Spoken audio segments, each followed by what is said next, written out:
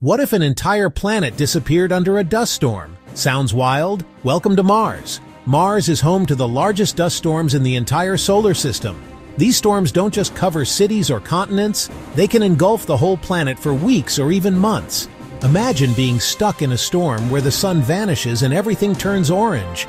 During summer on Mars, sunlight heats up the surface unevenly. That creates winds, and those winds kick up tiny dust particles. As more dust rises, it blocks sunlight, which causes temperature shifts, fueling even more wind. That's how a small storm becomes a global monster.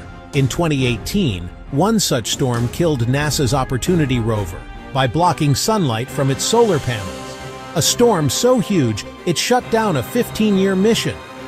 Future astronauts will have to face these dusty beasts. Would you survive a Martian dust storm?